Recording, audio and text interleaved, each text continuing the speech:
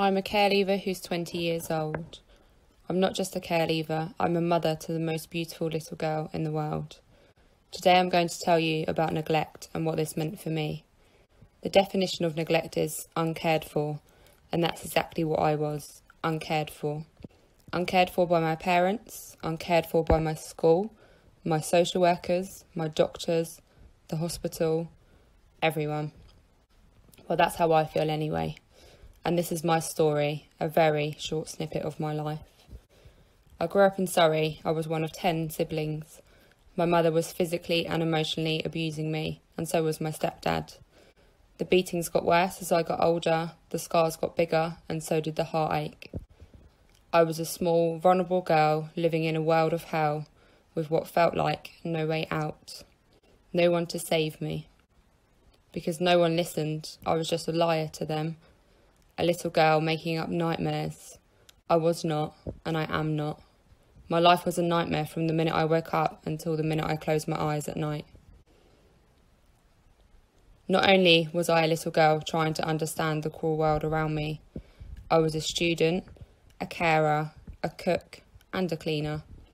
My siblings wouldn't eat or drink if it wasn't for me. I was the one that kept them alive. Well, that was until my baby brother died and my mother blamed me. That day still haunts me. It was not my fault, and never will be my fault, that my brother died. She just needed someone to blame because she was the worst mum ever. And that's just one example of the emotional abuse that I suffered. The physical abuse started when I was very small. I don't remember life before I was beaten. Some of the worst injuries were broken fingers, broken arms, knives thrown at me, beaten with hedge trimmers and glasses smashed on my head, most of which were left untreated. It was a good day if I didn't get beaten, but they were few and far between. The long-lasting side effects of the physical abuse mean that I am now deaf in one ear. No one saved me from this. I didn't need to be deaf. If someone had listened and taken me seriously, I wouldn't be deaf. As an adult, I look back and I wonder how no one noticed. How did no one step in and save me? Were they too scared? Were they as worried about the consequences as I was? There were so many professionals in and out of my life. Police, teachers, doctors, hospitals, and so on. I was a mess. A scruffy little girl covered in scars and bruises. If I had seen a child in the state that I was in now, as an adult, I can assure you that no fear would take over me. I would step in and I would save them. By doing this, you might just save a life.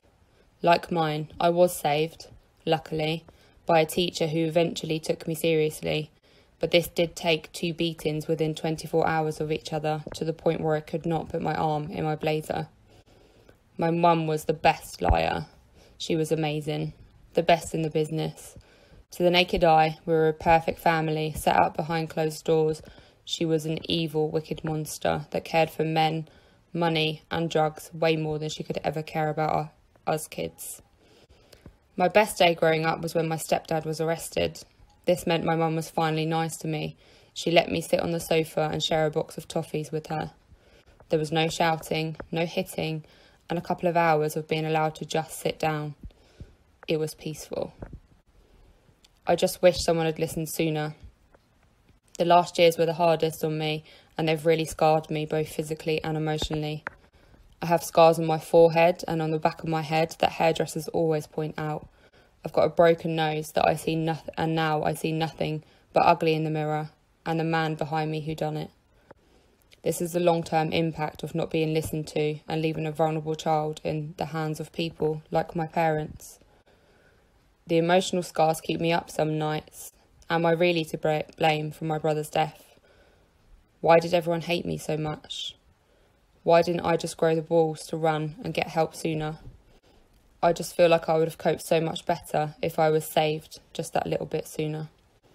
On the other hand, I'm so thankful for being away now, because I'm not sure how much longer I had left in that home, because the beatings were getting worse and the choice of objects were getting scarier. I think that professionals need to start listening, not just to what they hear, but to also what they see. If I could speak to my younger self now, or any other young people in similar situations to how I was in, I would say, get the balls to go out and get the outcome that you would like. My life didn't turn out so bad. I believed that no one would listen because no one ever used to hear what I was saying or act upon it.